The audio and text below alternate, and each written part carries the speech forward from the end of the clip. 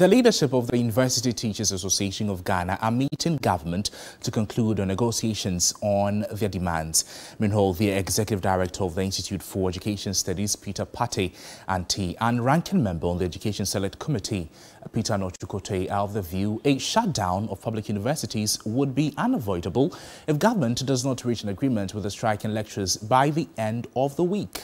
Now, other interest groups say it would not augur well for students if the universities are shut down. Made by end of this week or next week, and there's no solution to the issue or the strike action, then the universities may have to close down. Because by statutes of the various universities, after 21 days of inactivity, the university authorities should close down the university for students to go back home. It is not good for us. It is not good in the sense that it's going to disorganize or disrupt the academic calendar of the public universities.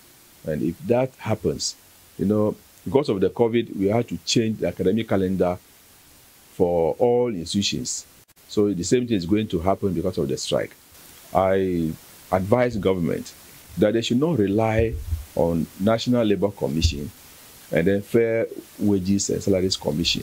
They should engage them directly, the UTAG directly, and they will find a solution to this problem.